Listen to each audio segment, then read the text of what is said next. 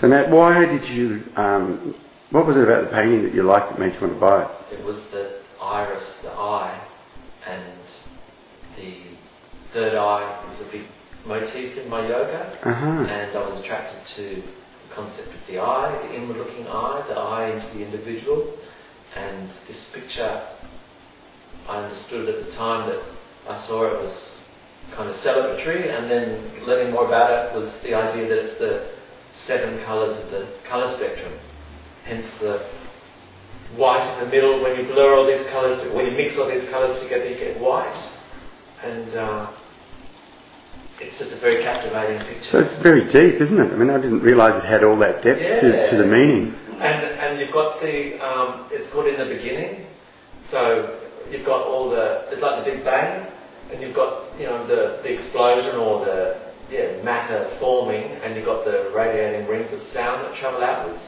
And in yoga we have the Om, which is the sound of the infinite space, and this reminds me of infinite space because it's sound travelling through time and space. Fantastic. And all of those. Gosh, and I just liked it because it had pretty colours, nice shapes. Yeah, and they're like flowers, like pretty flowers. So. Yeah, but the origins of the universe and all that, it's getting pretty deep.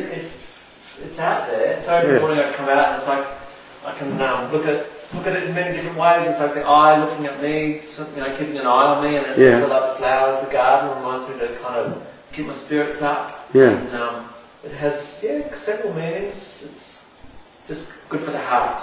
It's a really beautiful piece. I mean, it was a piece that I wanted to buy, and I had many photos of it, and I sort of looked at the images, how they'd look on my walls, and I thought, I don't think it's really going to go in my place.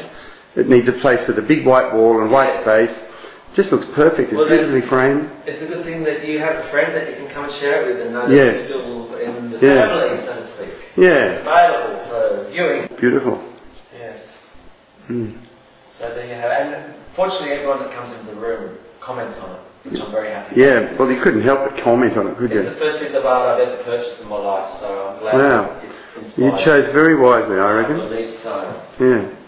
And there it is, folks. In the beginning, Gordon Rohan Carmichael, one of his eyepieces, bought by a very wise man here.